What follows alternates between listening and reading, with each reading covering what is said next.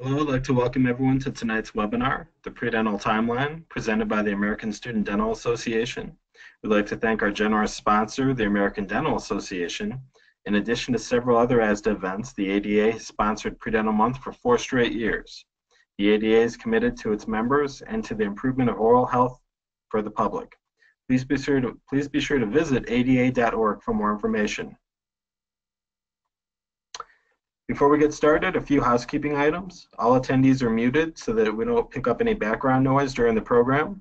The webinar will be recorded and posted on ASDA's website. A link will be emailed to all who have registered for the webinar next week. You'll notice a control panel on the right side of your screen. You can type your question into the screen and it will be added to the queue. Q&A portion of the webinar will take place at the very end. My name is Brian Jones. I'm ASDA's Membership Development Manager, and I'll be serving as the facilitator for tonight's program. ASDA has a staff of 14 association professionals in our central office located in Chicago. I've worked for ASDA for 2 years, and my main responsibility is creating and managing initiatives to increase predental membership and engagement in ASDA. I'm happy to answer any questions you may have about ASDA predental membership. Our panelists this evening are Carson Smith and Hillary Wong. Carson is a senior at the University of Florida, pursuing a dual degree in nutritional sciences and microbiology. He currently serves as the predental consultant to ASDA. His hobbies include all things predental, running, and completing secondaries. Hillary Wong is a junior biochemistry major at Northeastern University. Having caught ASDA fever during her freshman year, she currently serves on the National and District 1 Predental Advisory Committee, hoping to spread ASDA fever to other predental students across the United States. In her free time, Hillary loves exploring new places and trying new activities, eating pho and all other noodle soups, and running along the Charles River.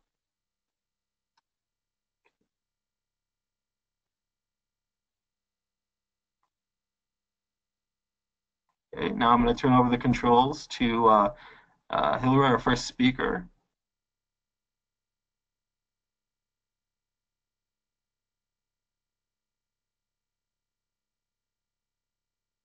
Hillary, you're muted still. Thanks, Brian. Well, good evening, everyone. Thank you so much for joining us for our first webinar of ASDA Predental Month. Like Brian said, my name is Hillary Wong, and I am a junior predental student at Northeastern University. I have been a predental student for most of my undergrad career, and I'm really excited to share with you some of the tips and tricks that I've learned along the way. So a quick note about our presentation tonight. What we cover tonight will directly relate to the traditional undergraduate student, but in actuality, any predental student can benefit from this information. We do have resources for quote-unquote non-traditional predental students to help them navigate through the dental school application process. And as you can see on the right, this is the ASDA guide to applying to dental school for non-traditional students that you can definitely look out for. And also in a couple of weeks on October 24th, we will be having another webinar to discuss non-traditional career pathways to dental school. So for this presentation, we are going to go over academic preparations of a typical predental student, elements of crafting the dental school application, and the types of experiences that a predental student should look to be involved in, and a general timeline for all predental students to help them organize their predental career. So let's get started. So to begin, we'll go over the academic aspect of the predental journey. Some of you may have your major chosen, but for those of you who don't know what to major in, or for those of you who are still deciding of switching to a different major, something that you should consider when choosing your major is your passions and your strengths. You want to choose your major that will interest you for the duration of your undergrad, and a major that can help you provide opportunities for you to develop and grow your interests. Most of these majors will probably be science-based because a lot of dental school requirements do require science classes, and a lot of these science-based majors impart incorporate these science classes directly into the major, so it might be easier for you to plan out when to take your courses in preparation for dental school. Also, if you do have additional passions or interests, you can always consider using your classes to obtain a minor, a dual degree, or other certifications and specializations. I know that some of my pre-dental friends, they have certified in emergency medical services, or they've gone and taken a dental assisting training program in order to be certified in dental assisting. So there's tons of ways for you to stand out.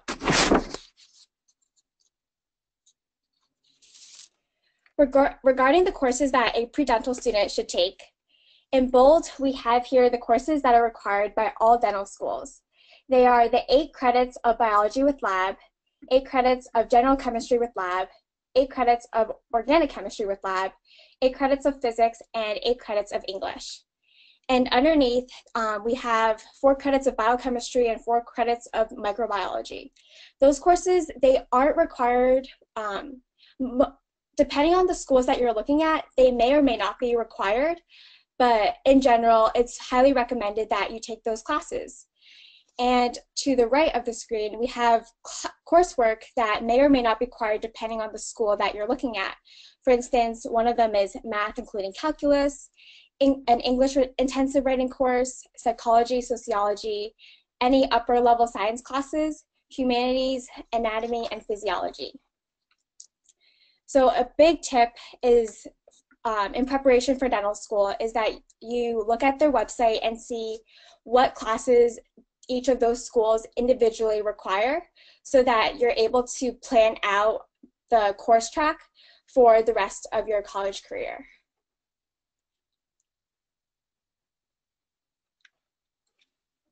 Something to keep in mind is that most of these dental schools will not accept AP credit or community college credit for their prerequisites, but some of them do.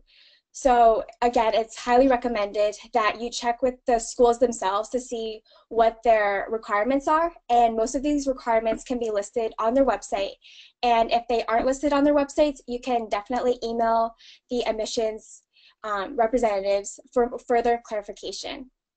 Additionally, some dental schools will not accept grades of a B- or lower, so that is also something to keep in mind as you're taking these classes. And if there's a school that you're interested in attending but you don't fulfill the prerequisites for, you can definitely add them to your application in progress. The semester before you apply to dental school, you do have to submit your dental application on Access, which is the dental school application portal that students use in order to apply. And on that portal, there is a slot for you to list the classes that you will be taking in a future semester. So as long as you complete all of the required prerequisites before you attend dental school, that should be fine.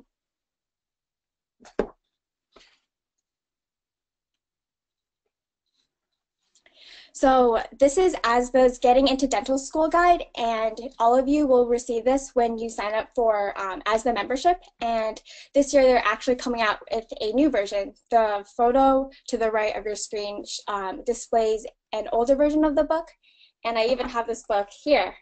So this book is extremely useful because it gives you all the stats required for all of the dental schools in the United States, including the courses that are required by each school, the average GPA, the number of shadowing hours that the school requires. It also offers additional information such as the combined dual degrees that the school offers, such as Master of Public Health or Master of Business Administration, and it also provides the tuition of the cost of your education.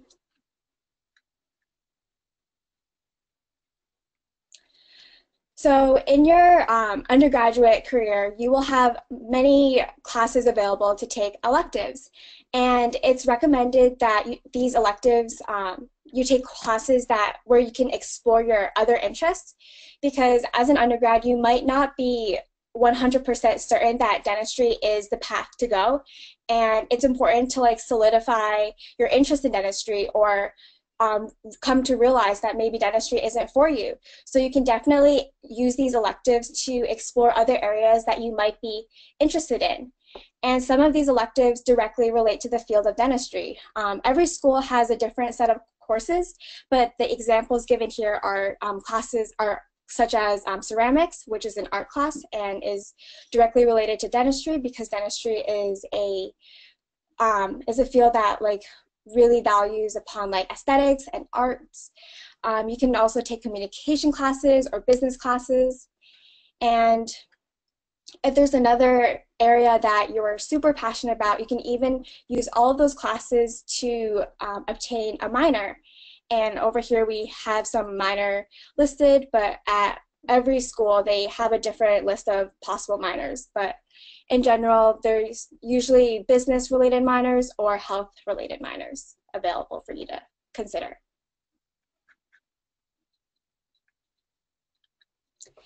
So, as you are taking all these classes, you also have to keep in mind that at the end of the day, you will need rec letters in order to get into dental school. So it's usually recommended that you do really well in the classes that you want rec letters for, and you don't need to know which professor you want a rec letter for coming in to the class. And it's just recommended that you stay on top of the class and you engage with the professor. Over here at the bottom, we have a logo for Interfolio, and Interfolio is an online website where you can keep track of the letters that you gain over the years. And what Interfolio does is that for the professor that you want a rec letter for, you can send them a link and they will directly upload the rec letter at the end of whatever time you tell them to. And from Interfolio, you can definitely upload the rec letters to Access. And it is a great software to help you keep track of the rec letters that you get over the years, because at a large school, professors have so many rec letters to write in 1 year, and they might not have time to write you one, or they're reminded of writing other people one, but they might forget to write you one. So you can start collecting rec letters from the beginning of your college education. One thing to keep in mind though, a letter from freshman year might not be the best representation of you at the time that you're going to apply. So it's definitely good to keep connections with those professors over the years and keep them updated on what you're up to as you grow and develop your passion for dentistry.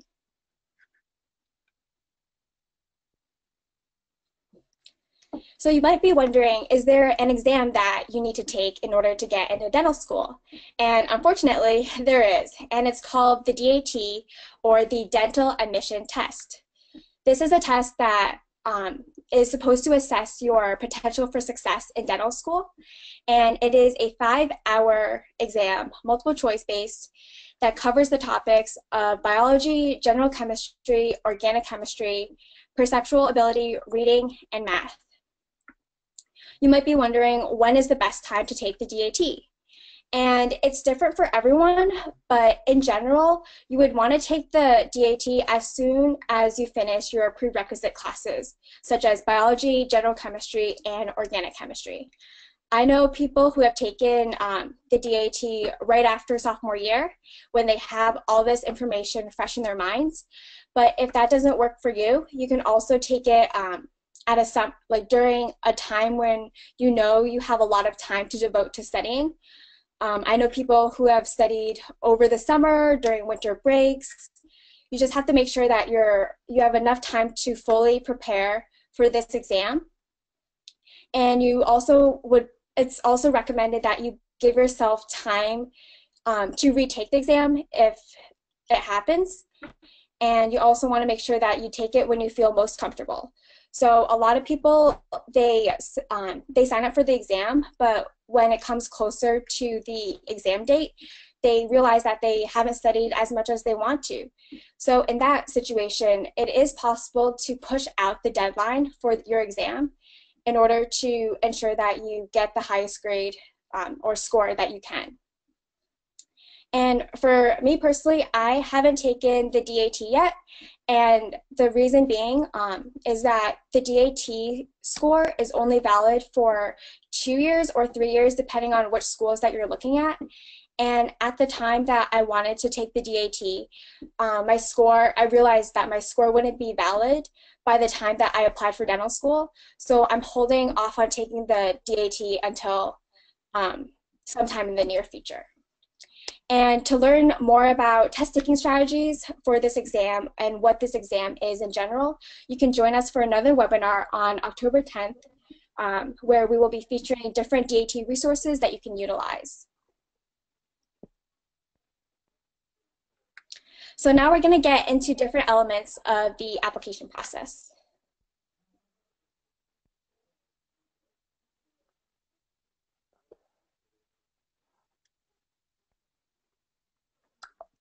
Well, hello, my name's Carson Smith, and I am currently a senior at the University of Florida, pursuing my dual degree in nutrition and microbiology. I think I'm going to have to take away the webcam because I'm struggling to get these slides back up with it.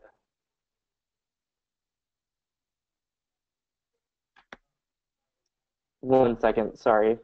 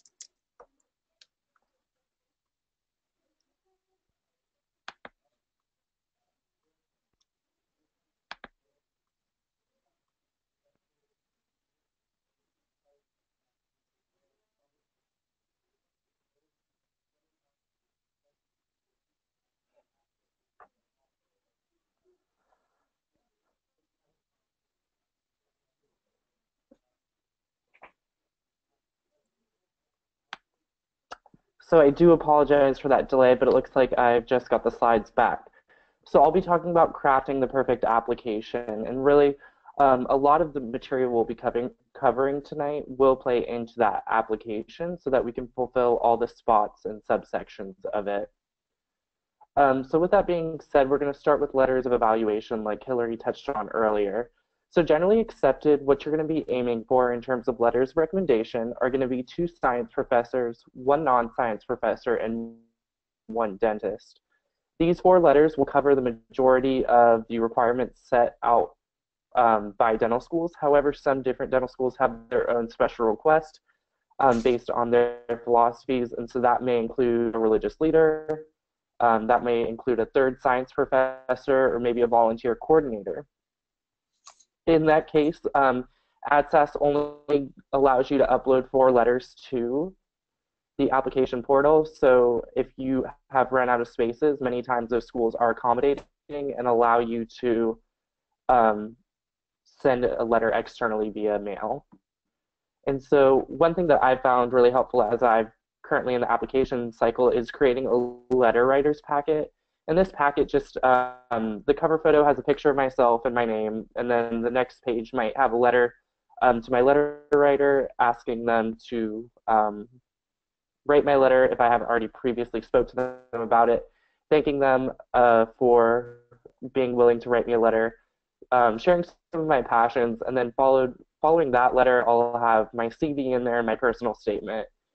And in reality, I don't think many of my letter writers read this packet, but what I do think it showed was that I have an invested interest in this, and it showed my commitment to my writer. And so I can say myself, when I went in and asked my letters to be written quickly and turned in promptly, it was done so, and I think that's part due to the fact that I did write those packets.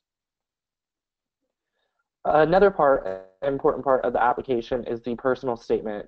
So this personal statement is 4,500 characters explaining why you want to pursue a career in dentistry. The prompt itself is explain why you want to pursue a dental career.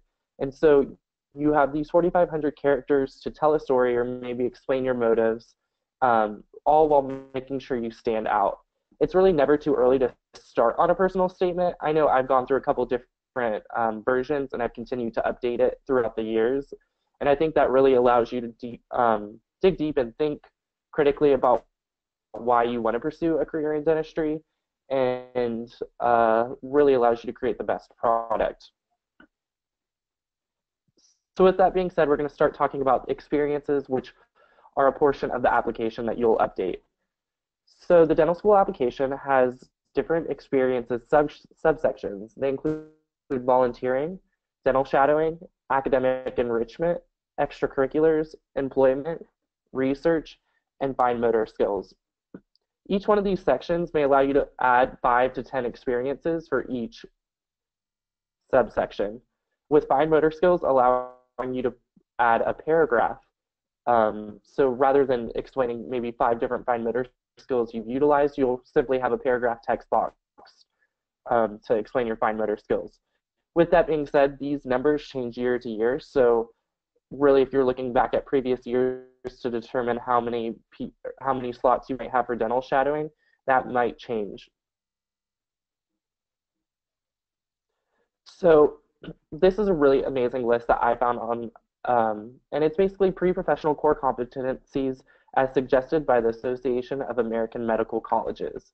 These are soft skills that really you can't learn in a classroom, and so it's an excellent way to showcase your strengths through your extracurriculars and experiences.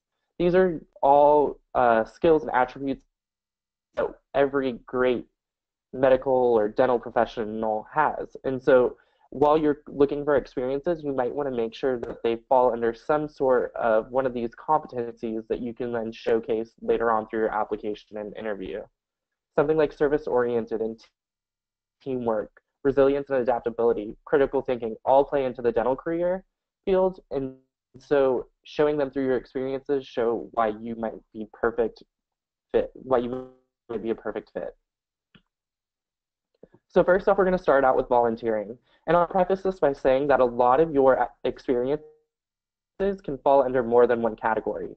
And so you might struggle to decide, well, am I going to list this as volunteering, or am I going to list this as extracurricular, or am I going to list this as dental shadowing?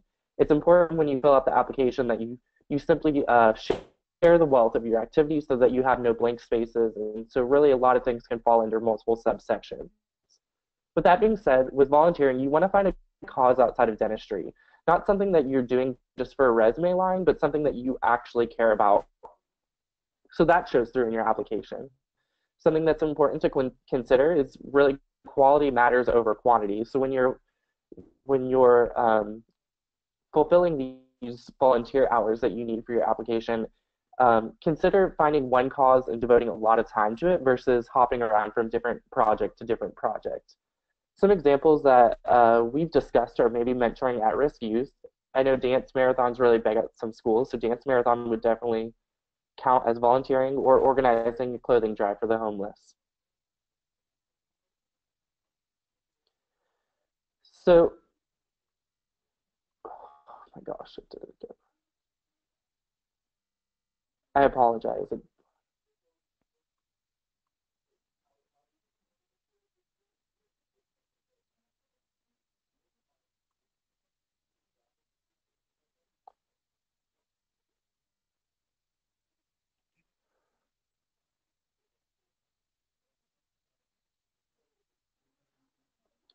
So dental shadowing, another important part of the application.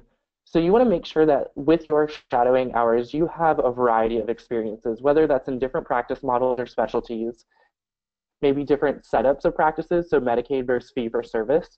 And so exploring all these different opportunities will really give you a breadth of knowledge regarding the dental field and allow you to go into interviews to share your experiences. I know personally, I've attended a few interviews where they've been really surprised that I have shadowing at a public health clinic, and they want to know all about that because that's something rare that not a lot of applicants come in with.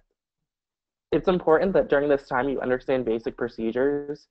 I know it's not a crazy interview question to be asked. Explain to me how you would do a root canal using all the proper terminology and outlining every step to the procedure. Another helpful tip is to document all your hours and experiences in a journal, keeping in mind that there are HIPAA guidelines regarding patient privacy. This journal can be great to not only keep track of these hours that you're going to need to recall for your application, but also give you experiences that you can reflect on as you go into crafting a personal statement or interviews. You're going to want to shoot for at least 100 hours, but many have hundreds more. And so you definitely need requirements of schools that you're interested in. Schools will have a requirement of 100 hours. Some schools won't have a requirement at all. But with that being said, I know many pre-dentals who maybe have 1,000 hours. And so it's just important that you show consistency over time. I know a popular question is, well, my mom or dad's a dentist, could I shadow them? And while it's perfectly fine to shadow them, I wouldn't count these in dental shadowing hours because it can be looked down upon by some admissions committees to spend the majority of your time shadowing your family members. With that being said, ASDA has prepared a pre-dental how-to shadowing guide, and I would definitely check it out on the website. In the shadowing guide, we have the perfect sample email to help you arrange the opportunity with the dentist, as well as steps to prepare for the shadowing experience, as well as how to act during and following the experience. Extracurriculars. So these are kind of the social aspects, maybe more so in different passions outside of volunteering and dental shadowing that are going to accompany your application. So it's important that you showcase your abilities and passions through these. Make sure your experiences are meaningful and that you can grow from them. Be able to verbalize them as you go into interviews to share what you've gained and learned from these experiences. I know one extracurricular that I've gotten involved with at the University of Florida are the different pre-dental clubs, and I think that's really helped me as an applicant and as a great social community. And so if you don't have a pre-dental club at your university, if you're large enough, I want to consider starting one. Employment. So employment's going to cover everything from a part-time job to internships and work study. If you have employment, it's ideal, hopefully, ideally, you would have a job that is some sort of related to dentistry. However, it's not a requirement, and it's definitely not looked down upon to have a job that's not related to dentistry. So that might be working at the front desk of a dental office, it might be sterilizing instruments, or it might be something completely different. So with that being said, any job can help you become a well-rounded applicant. You want to focus on the soft skills that translate well to dentistry that you learn from that job. And so I know personally one of my first jobs was working in a pharmacy, and I've had questions in dental interviews, why aren't you interested in pursuing a career in pharmacy? So it's important that if you have a job in other healthcare settings that offer strengths, you be able to explain why you are not fit to pursue a job as a certified nursing assistant and moving on to a nurse or physician. Research is another subsection of the application. While any exposure to research is encouraged, it's definitely not a requirement. However, there are some definite valuable skills that are associated with research, and that includes, critical thinking, analysis, teamwork, reading, ability to communicate. And so when it comes time to interview, it's definitely important to consider if you have research or if you don't, the different schools' missions that you're applying to. A lot of schools will have missions of research. Part of their mission statement will include research. And so it's important that if you are going to a school that values research, you either know your research forwards and backwards, or you know why you chose not to pursue research. Fine motor skills. So like I shared, this is a paragraph text box that you will fill out explaining what activities you have done regarding fine motor skills. It's important that you focus on maybe unconventional fine motor talents, as oftentimes some fine motor activities are overused or common to applicants or just common in general. I know I was speaking to somebody who sits on an admissions committee about her feelings on different fine motor skills, and she shared with me, every female is going to do their makeup.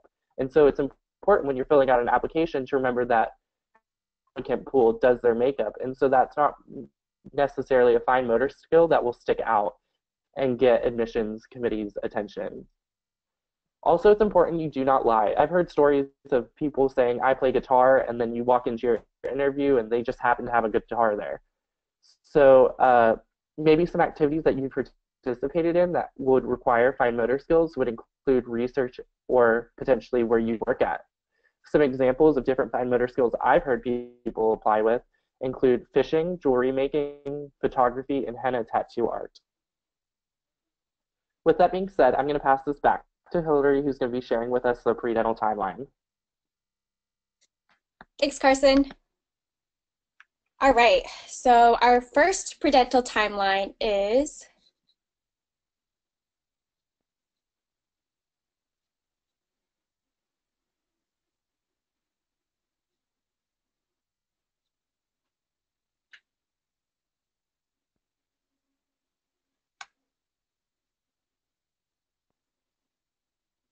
sorry for the delay, guys.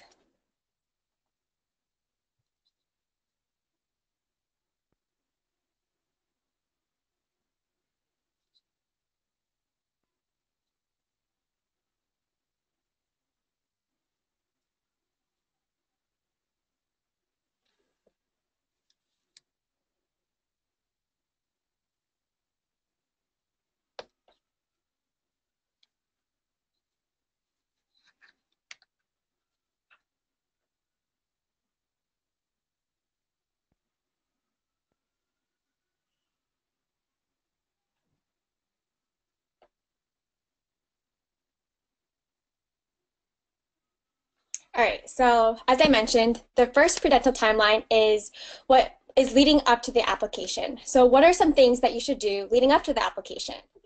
So first and foremost, you should always explore your interests through classes, through different activities.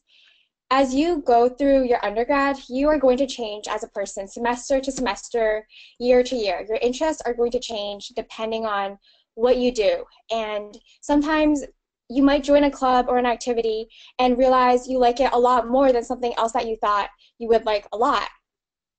So always be flexible with your interests and your passions.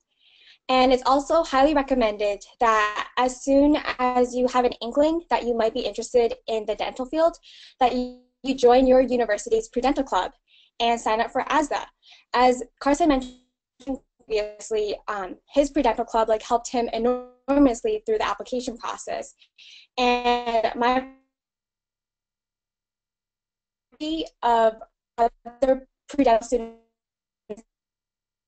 and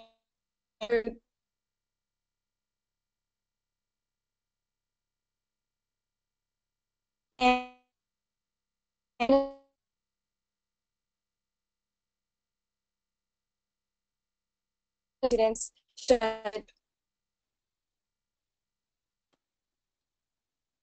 oh sorry, my webcam is so school application process offers resources that can guide you through the shadowing process, through letters of rec, things that you should be looking out for. I know personally I love ASDA's publications such as the Mouthing Off blog and the Contour because these publications are in by insightful to hear from other people's perspectives, and sometimes you yourself will grow from learning about what other people are doing. Another big thing is to keep your grades up. You might think that as a freshman that's important, but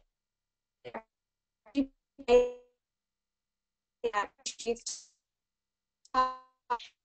don't have a rigorous education curriculum. So you want to make sure that you're staying on top of your classes and working hard and pushing through all those challenges and assignments because you want to show dental schools that you're ready for the next level of rigorous classes. Many universities also have pre-health info sessions over the years, and I know that at my school they have every year for freshmen, sophomore, juniors, they have an info session specifically targeted to students of that year, telling telling those students like what they need to focus on for that year. So freshman year, the info session covered basics of what is the pre-health field, like what are things you should be looking at, such as volunteering, such as your grades. And then sophomore year, it was more of a check-in, like you should continue to invest in those activities that you're passionate about, and you should continue to look for ways to strengthen your application process. And for juniors who are planning on applying that year, the pre-health info session really covers the logistics, like when should you ask for rec letters, when should you complete your personal statement. So your pre-health department should be able to work closely with you and help you and support you along your during your application process so that you're prepared to apply. Another thing to consider as you go through your undergrad is, as mentioned previously, consider rec letter options. It's important to keep your professors that you might consider asking for rec letter open, and to do well in the classes that you're considering asking for rec letter, because professors often have more to say about you if you are a good student, if you're actively engaged, and definitely get to know your professors during office hours or outside of class so that they can write a strong rec letter that really reflects your personality, your work ethic, and your attitude towards academics and dentistry. Besides all of that, as you're moving up in your college career, you should always be in self-reflection. You should always ask yourself, why do you want to do dentistry? Can you see yourself being happy in this field for the rest of your life? Sometimes for new pre-dental students, they might be switching between pre-dental, pre-med, or other pre-health paths, and they don't really know why they want to do dentistry, and that's okay.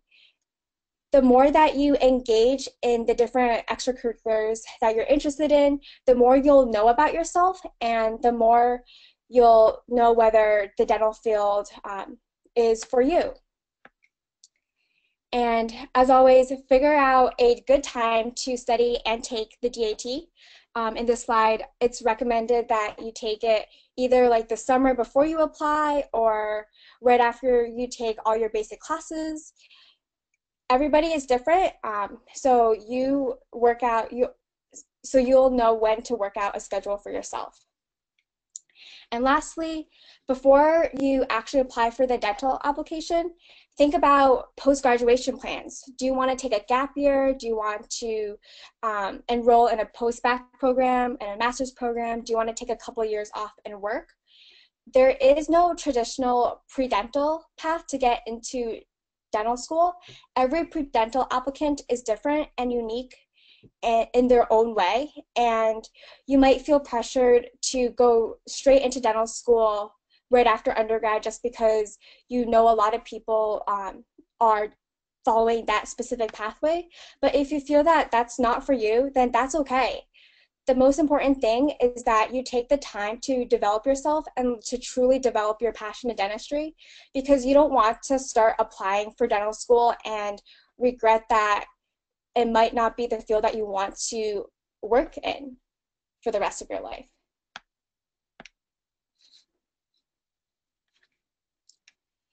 So in terms of gap year options, this slide gives you a general idea of activities you can do during your gap year if you choose to decide a gap year. And actually, in recent years, gap years are becoming a lot more popular.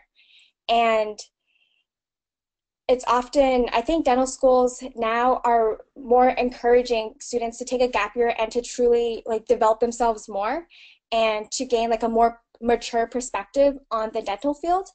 So during your gap year, you can volunteer, and if your GPA is low, you can continue to take other classes or retake classes or move on to a post-bac that might strengthen your GPA. You can work on your personal statement and really hone out your motives for going into dentistry. You can work, and if your DAT is low and you need that extra time to study, you can also do that during your gap year. And of course, you can also shadow and look for more dental-related experiences. It's often recommended that during your gap year, you do something that is related to dentistry, because dental schools want to see that if you're really interested in dentistry, you keep up with your passion, and by doing something related to dentistry, it further strengthens your application and tells dental school that you're serious about making this commitment to this field.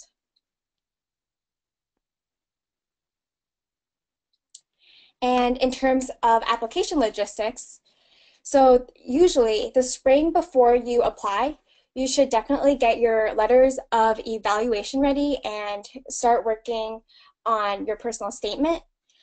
And June 1st is usually the first date that the application portal opens. And it's highly, highly, highly recommended that applicants submit their applications as early as possible. I believe that in terms of securing interviews, dental schools look through their applications on a rolling basis.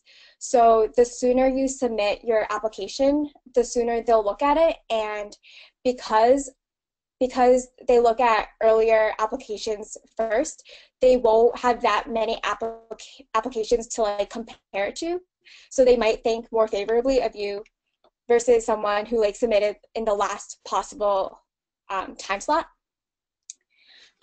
And during the summer and fall, you'll receive secondary applications from the dental schools inviting you to write additional essays for them to get to know you better. So the interview process usually starts during the fall and goes all the way to the spring. And December to the first day of classes is when you get accepted into dental school. And summer or fall, you start dental school, and that's it. So that was our presentation, and now we'll move on to Q&A.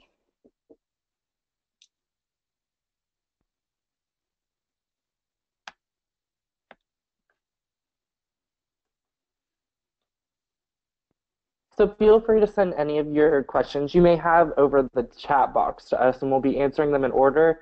If we fail to see, or if we fail to get to your question, you can always email us after the webinar.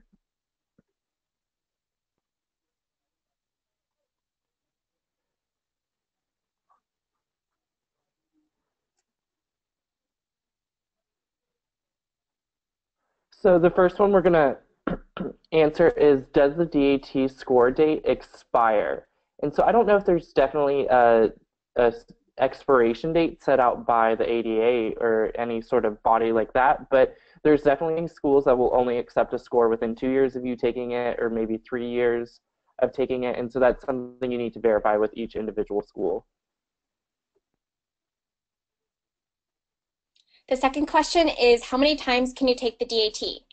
So in theory, you can take the DAT as many times as you want. It's recommended that you take it once, and if you need to, twice. And it's also important to note that you can only retake the DAT 90 days after you complete the test. So they do make you wait for 3 months before you can sign up for it again. And I will say with the DAT, the ADA, the American Dental Association, which writes the test, only allows you to take the test 3 times total without petitioning for an extra retake. And so it's important that you get a score that you're happy with, hopefully on your first time, but if it takes additional tries and then you even have to go beyond 3, you're going to have to be looking into petitioning for whatever reason you may need. So I'm a freshman in college. When is a good time to join ASDA? I'm partial to this. I think right now is the perfect time to join ASDA. We have a great opportunity available, which your membership, if you sign up today, will go through December 2018. And so our membership runs from January to December. And so if you sign up today or for the rest of 2017, your membership will be effective for those extra months, and you can start receiving all the benefits that come with that. There's a ton of benefits, and so being a freshman allows you to explore those benefits longer than and really give you an opportunity to experience all the benefits.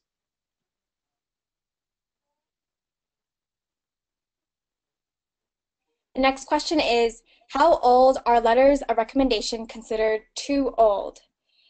So the thing about letters of rec is that they should reflect you as an individual, as a student, at the time that you're applying. So it's okay to get a letter from your freshman year teacher, but you also want to make sure that they're not only talking about you when you were a freshman, that they also include how you've grown as an individual till when you apply. Also, to tag on to this, I think if you pursue maybe a post-bac or a master's, it's probably best that you update those letters of recommendation with people that you took that coursework with, because they're going to know you best in terms of your capabilities, and speak to the coursework that you recently completed. So the next question, for the application cover sheet, how did you evaluate which items you want to select and highlight for experiences? So this is something that we didn't really cover, but the application allows you to go through for each subsection and star different things that go onto a cover sheet. This cover sheet is the first page of your application that admissions officers will read. And so it kind of gives them a glance. It might say like your DAT, your GPA, and then your top 3 awards, your top 3 shadowing experiences, so they can get a quick glimpse about you and decide if they would like to read further. I know personally, going through the application cycle, I selected the items that I thought first were diverse, but then also spoke to, I guess, my greatest accomplishments. With my shadowing, I had experiences in a private practice. I had experiences shadowing student dentists here at the University of Florida, and then hours at a public health clinic. And so I thought it was important to show all of those because they are diverse.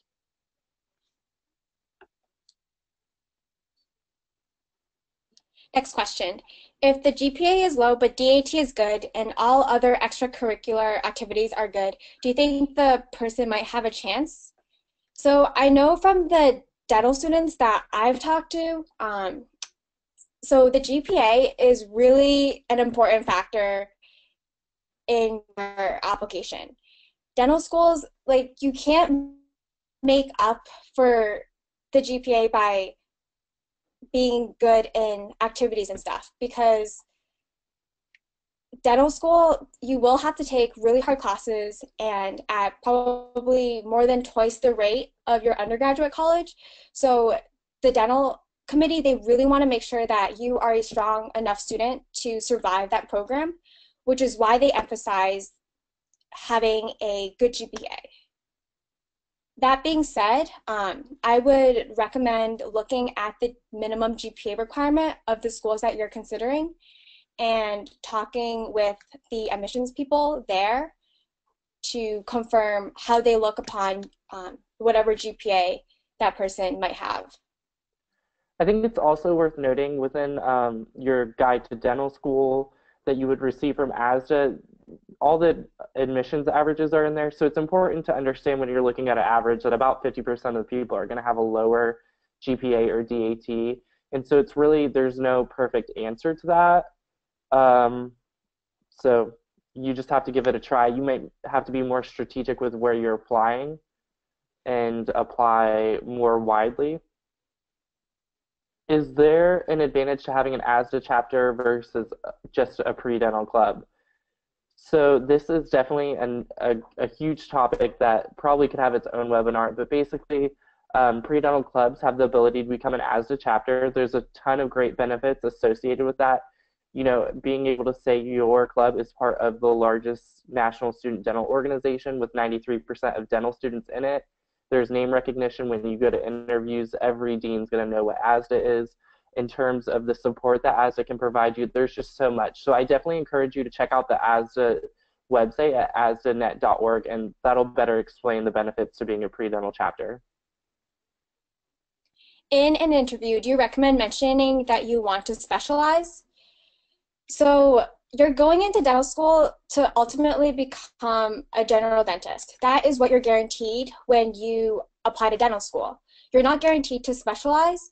So if you show up to an interview saying you want to specialize, the dental people interviewing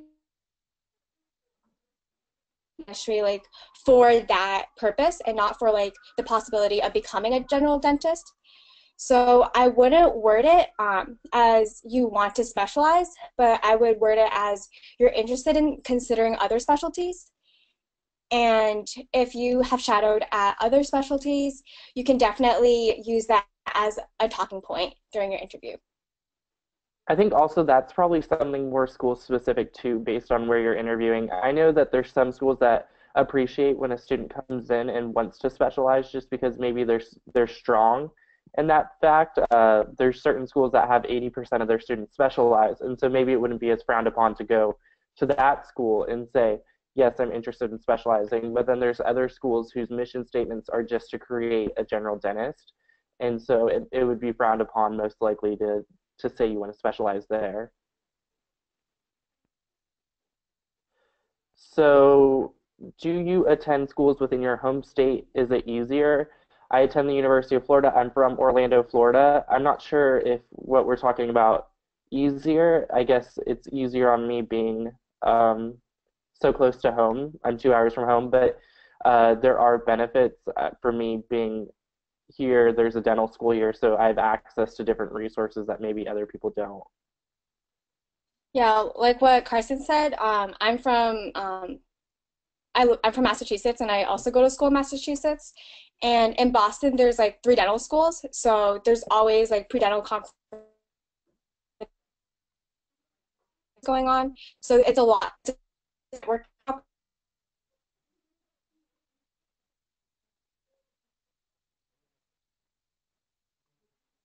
Okay, the next question is,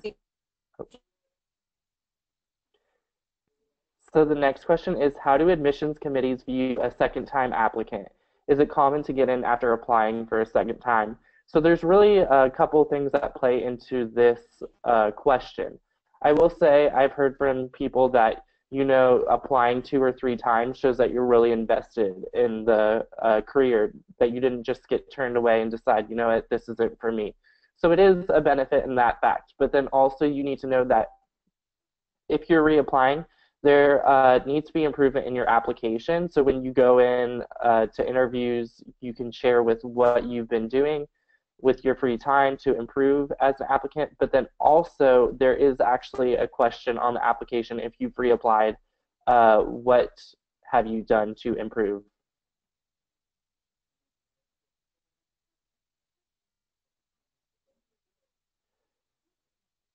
So what are the benefits of joining ASDA? So there's really so many different benefits. I mean, I can share a few of them with you, but it's going to be best that you check out the website for the most of the benefits to be listed. So there's definitely financial benefits. We have discounts with 3 major DAT resource providers, so you can get prepared for the different things like these webinars. So tonight's webinar was available to anybody who would like to watch it. We have webinars later on in the month that are definitely important to view, but those are going to be strictly for our members. In addition, you have the ability to attend some of our attend the national events. There's just so many opportunities for you to build a well-rounded application and resume. So just check out those benefits on the website.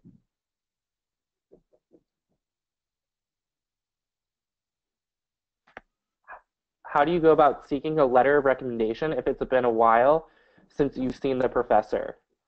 So this is something that I struggled with. To be honest, I didn't have any letters of recommendation prior to last spring. And so I went into the application cycle. Don't do that.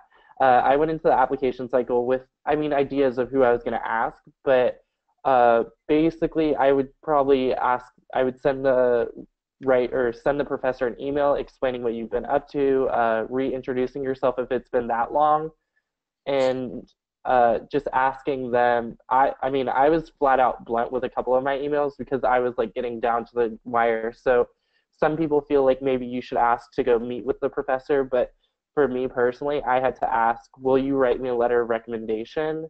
If not, like I'm moving on. So definitely something to think about if you're seeking a letter of recommendation, to keep up those contacts. I personally didn't use Interfolio, but I think that would have helped me.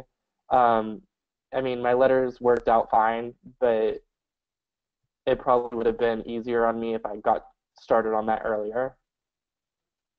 I hope my connection is okay right now. But how many dental schools should I apply to? Is there a limit? Typically, people apply to 10 and 15 dental schools, I would say. You do have to remember that dental school, like every application, I think, is like $100, right, Carson? So Yeah, it does so get expensive really fast. well, and with that being said, the average person's applying to like 9 to 10 dental schools, but uh, there is no limit. With that being said, though, every application, your first school that you select is like $250. Each additional school is $100. And then if that school wants to send you a secondary application, there may be a fee associated with that. So that fee could run anywhere from $30 to $150. And then maybe they invite you to an interview, so you're going to need a plane flight out there. And so that's going to be $300. You're going to need to book a hotel. So it gets expensive really quickly. And so I would be strategic with where you're applying, and consider the cost factor, but then also, if maybe if it's the one more school that would accept you, then you need to weigh those costs and benefits. I am a pre-dental student and would like to major in chemistry. How good would it be to have a minor in business? Honestly, I think that's an I personally wish I had the course space to like minor in something else that wasn't like science related. Because I also think that like as a science major, you take so many classes that are science based, and science based, and you sometimes like lose sight of what other fields there are.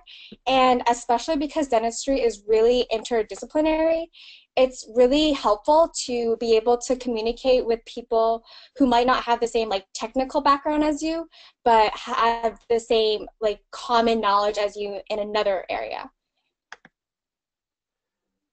Um, so I'm sorry if we skip over your questions, because there are some really personal ones that just wouldn't be best to answer in this setting.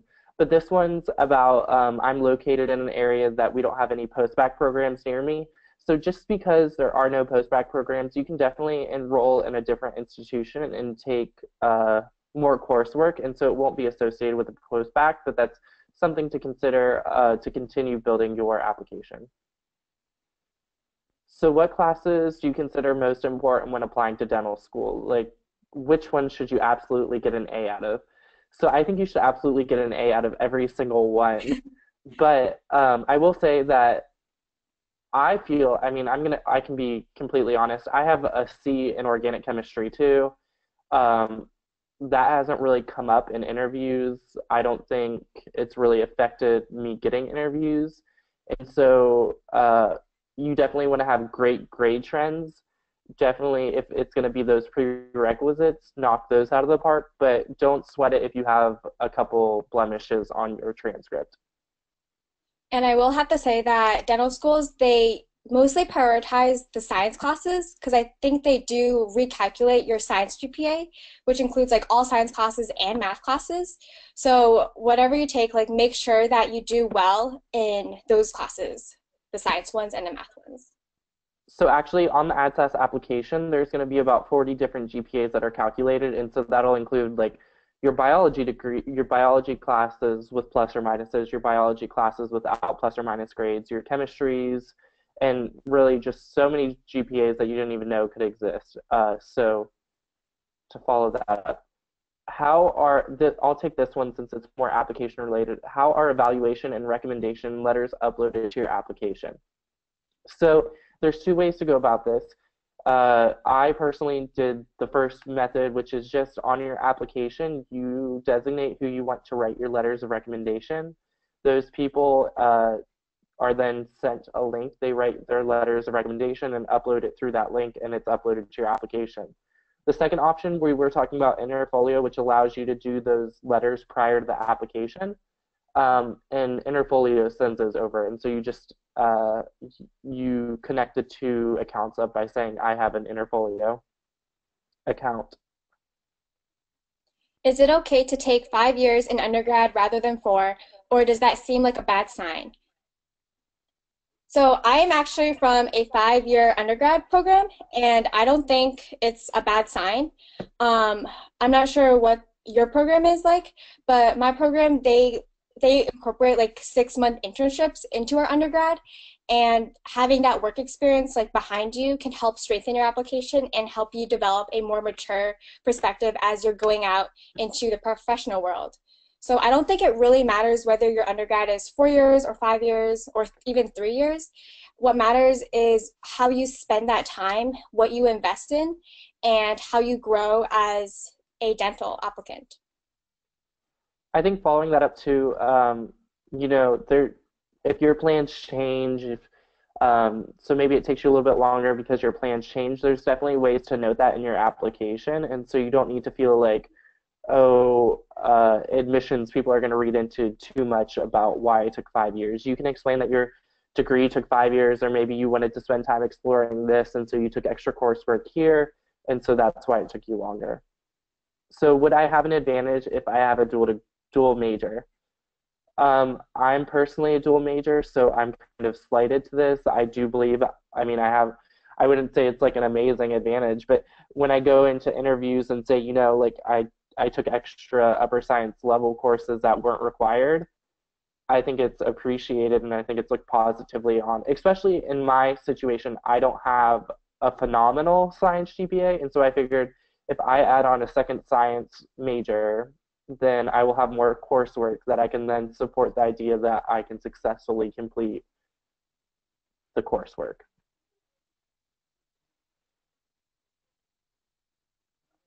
I heard that psychology/psychobiology classes are calculated separate from biology. Is that true?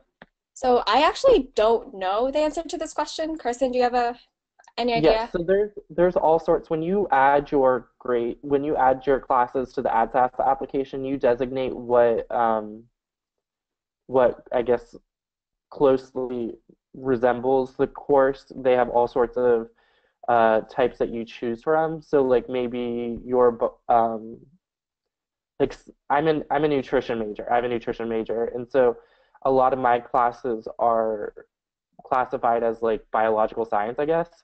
And so it's how you classify those classes on AdSAS.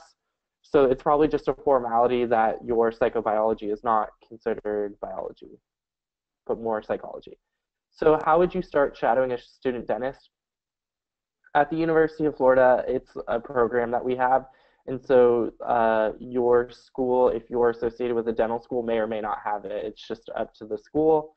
So I would just do a quick Google search, maybe reach out to somebody at the school to see if it's possible. Yeah, and I know that from my personal experiences, I had to call like over 20 dental offices just to hear back from like one dentist. So getting these shadowing experiences without that personal connection might be difficult, but it is doable.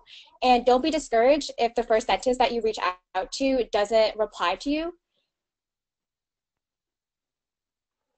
So I'm a freshman. Should I take time to get letters of recommendation now, or focus on building and maintaining relationships with my professors and ask later? I think the second is your better option, building and maintaining relationships and then asking later. But you also don't want to be in a situation where they don't remember you. And so it's checking in with them frequently and letting them know what you're up to. That has its own benefits of maybe they'll know you for 2 or 3 years versus 4 to 5 months. And so they'll have more to write about. If you want to start dental school in the fall of 2019, when do you recommend taking the DAT and applying to the various dental schools? So if you Personally, would start, oh, yeah. Personally, I would take the DAT when I have the time. So this is a personal question. You have to figure out when you have like a block of 3 months to study for the DAT, or when you have time to study for the DAT if you don't have that 3-month block. So with fall 2019, you would be applying in the summer of 2018. So next summer you would apply. I took my DAT a year early. I took it the summer in between my sophomore and junior year, and then I'm applying between my junior and senior year. I highly recommend that because it gave me time for retakes if I needed it, but it also allowed me to focus solely on the application when it came June 1st. I didn't have to worry about the DAT. My DAT was done. My DAT was going to be uploaded. I had to worry about my letters of evaluation. So I was out there freaking about that, but I didn't have to balance both. So that's a nice plus. But then I've also heard from people who've taken it like right when they've applied that you then have biochemistry maybe. And so biochemistry is a tough course. You're going to spend more time learning about study habits and what works best for you. So maybe you'll come out with some better knowing what works for you versus what I did. How much in advance should you sign up to take the DAT? So to sign up for the DAT, you do it through the ADA. So you have to make a account, and then you apply to take the DAT. By applying to take the DAT, everybody is approved. It's not like they're going to be like, no, you can't take the DAT. So once you apply, then you're sent a link through the testing center, who then allows you to schedule your test. And so it's kind of a process, but it's not something that needs to be done over 6 months. So I think because I wanted a date set, I knew I wanted to take my DAT in 3 months. I scheduled it within a week and had a date out in 3 months. So that's up to you. I really want to get some experience in dental public health. Do you have any ideas for volunteering opportunities in this area? I personally am really interested in dental public health, so I went through that same struggle.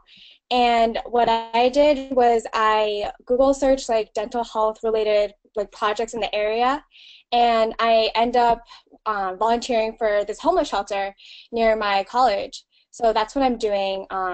I would also recommend, if there's like a dental school nearby, you can even like get in touch with them and see if they are working on any public health dentistry like outreach programs. So that's another way to get plugged in. I know for me personally, some of the experiences I've had with public health dentistry have come from the fact that I'm at the University of Florida, so we have a dental school here.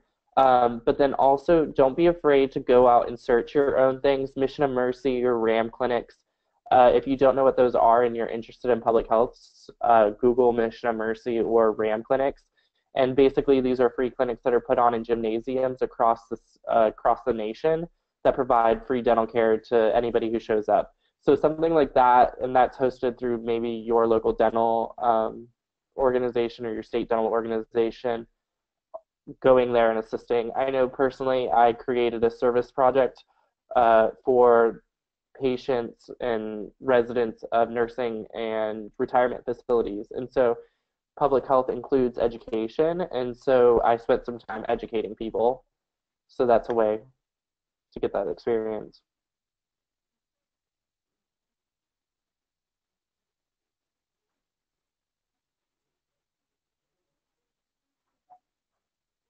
So regarding recommendations with science faculty, do they need to be strictly biology, chemistry, etc., or social science would fall into the category of science faculty? So I would not try a social science professor, but with that being said, your biology, chemistry, it really depends on your schools. So some schools say we only want biology, chemistry, or organic chemistry. Anything beyond that we don't want. Some schools will give you some wiggle room. So like I have a nutrition professor who wrote me a science letter when nutrition's not a core science. I would be careful with the social science though, because that's not strictly a science. But that would be the perfect for a non-science letter, and I think some schools would enjoy that. Do a lot of anatomy classes look good? I don't know what you mean by a lot, but I do know that anatomy, having that background would help you a lot in dental school because dental school, they speed through all parts of the body like really fast. So just having learned something previously, it'll be easier for you to like recall it during your dental education. Also, there are some schools that are going to require that anatomy course, but I would say if you're applying to dental school, no school is going to look at an anatomy class and say why they take that. So it's definitely one of those great, uh, an upper level science course that would look great on your application. And so I think going into the application, you definitely don't want to have the mentality of just like checking boxes. I need this done, I need this done. Like, feel free to take those upper level science courses, even if they aren't necessarily required, because I think they'll be looked positively on later on.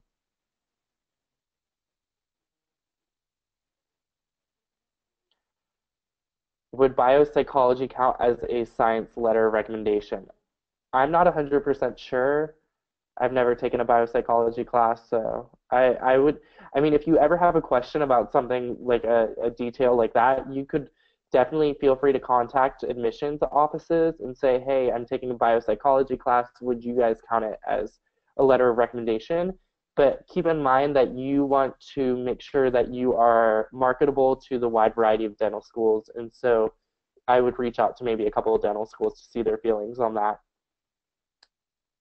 Or you could also have a backup letter to your biopsychology. So maybe you have your biopsychology letter, but if a school doesn't allow that, you have an extra chemistry one that maybe is not as strong as your biopsychology, but you could send it if need be.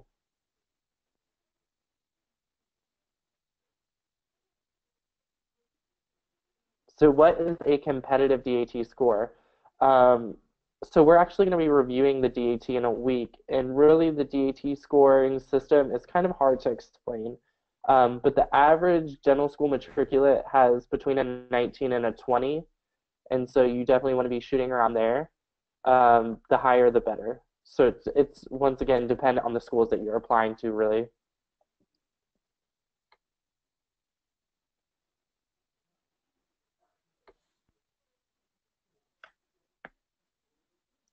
So somebody asked again about the letters of recommendation and submitting them. There's two ways to submit them. Once again, you can submit them directly to AdSAS right when the application opens by inputting your writer's emails and contact information, or you can use Interfolio, and Interfolio allows you to curate letters prior to the application opening. So you could have it 2 years out. You could have these letters of recommendations that are started, and then those you just link the two accounts, and those letters are uploaded directly from Interfolio. There's also this thing called the committee letter, which is basically a accumulation of all the letters that you've gotten from your science professors, and the pre-health department usually like paraphrases like different parts of those letters into one big letter of recommendation. And the committee letter is looked favorably upon by dental schools because it shows that you have the support of your pre-health department when you're applying. And so that's going to be a school specific thing. I know here at the University of Florida, we don't do pre health letters. And so I had to go out and get my letters individually. So you definitely want to check with your pre health department to see if they offer that. Sometimes maybe an interview will be involved with it. So you'll go before a committee and share with them why you want to be a dentist so that they can speak to that in your letter. Or they might request your personal statement. Or so what is the highest DAT score you can get? So theoretically, you could get a 30 in certain sections of the DAT. However, your highest score is not going to be like your academic average or total science average won't be a 30. The test is scaled on a 1 to 30 numerical scale, and so you'll get somewhere in there. I would say, I mean, like a 26, 27 are the highest scores that I've heard of.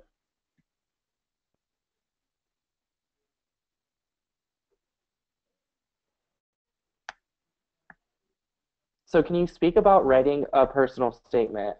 Um, so really the personal statement is open-ended. You can write about whatever you would like. I've heard of people writing about running. I've heard about people, I mean, writing about their experiences in the dental office as a child and how that led them to pursuing dentistry. Mine personally, last spring, I didn't really have anything that I thought would make a good story. And so I was shadowing at Mission of Mercy clinic, like we were talking about earlier, and I ended up having an experience that I shared in my opening paragraph. So basically, I have like an anecdote of treatment with a patient, and then I talk about maybe the social effects of that treatment on her, and then I talk about some of my experiences throughout college that has prepared me for dental school. So it's 4,500 characters, and it's really about whatever you'd like to talk about. If your university, yeah, you got this. Okay. If our university does committee letters, should we still attain additional letters? I don't think you need any additional letters, like in terms of like professors, because again, that committee letter is basically a huge summary of all this individual letters from the professors that you asked. But you will need a letter of rec from a dentist, so that's something to keep in mind. So your committee letter counts as 3 letters on the application, and you have 4 slots. So meaning if you do a committee letter, that's going to count as 3 of your letters, and you're going to still have 1 slot that you should probably fill up with a dentist. Um, However, like we were talking about, there's different schools that require maybe a religious leader, volunteer coordinator, humanities professor, so that may need to fit in there or be sent externally. Have you attended the National Leadership Conference? Hillary, did you attend last year? I did not, but I'm attending this year and I'm super excited. Okay, so I'm actually on the NLC Planning Committee, and so we have an amazing event planned. Definitely check out ASDA social media to see what we're working on, as well as the NLC website. So basically, the National Leadership Conference, which Brian will probably share with us in a little bit, is a 3-day event, and it is geared towards dental students and pre-dental students. And so there's different tracks that you can participate in throughout those 3 days, one of those tracks being pre-dental. And so with that pre-dental track, we'll be diving deep into all things pre-dental. We'll be talking about maybe the ethical dilemmas you'll face as the dentist, so that when you go into interview, you can talk about those ethical dilemmas. We'll be talking about interviewing. There'll be 2 networking breakfasts where you can meet dental students from every single dental school within the state or within the nation. So you can go around and mingle with different dental students to decide where you want to potentially apply. So I would say it's definitely worth the money. I know it's an investment, but you need to look at it as really something that I think will complete an application. I think it shows invested interest in the career field. Know that it's not going to be something everybody has on their application, and so it's definitely something that will make you stand out, I feel like. What type of electives do dental schools look for? Um, So I mean, electives, you're going to want upper level science courses. We mentioned the ceramics. We mentioned maybe business courses. This is going to vary by school to school. I would say science courses you can't really go wrong with, and then courses that pertain to dentistry. So think about the different facets of dentistry. Dentistry involves maybe dealing with special needs people. So maybe you want to get a minor in special needs communities if your university offers that. I know some pre-dental students, because they're really interested in art, they minor in like art history. So that's also another option that you could consider. So it doesn't really have to be like anything directly related to dentistry, but I feel like anything that you're passionate about will weave into your identity like in dentistry. And I was actually talking to a pre-dental about this last week because she's a dance minor, and she's like, I asked her, I was like, how does dance relate to dentistry? And she's like, I really don't know. And if you think about it, dance requires finesse. Dentistry definitely requires finesse. There's definitely portions of dentistry where it requires you to be almost choreographed per se, like maybe an extraction, a surgical extraction. So being able to just draw those connections between what you've done in dentistry. So how did we both obtain leadership positions? I'm currently the pre-dental consultant, and Hillary's on the pre-dental advisory committee. there's an application that becomes available at the end of this year, and you apply, and then those applications are voted on by our board of dental students, who then select the leaders for the following year. I know personally, for me, I built a resume within ASDA by attending ASDA events. I was lucky enough to have a couple pre-dental organizations at my school, so I got heavily involved with those and really just submitted the application. And for me, my freshman year, in my district, there was an ASDA Predental Advisory Committee that was created, and that was the first year that it started. And I applied, not really expecting anything, but I got in, and that was where my involvement with ASDA began. And through that, I met so many other ASDA members from across the nation. So it has really skyrocketed from there.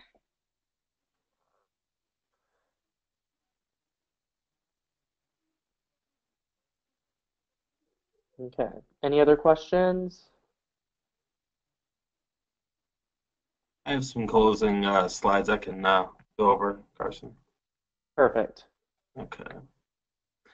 All right. Here are here are the panelists' email addresses, but they will be up at the end of the webinar, so I'm going to continue.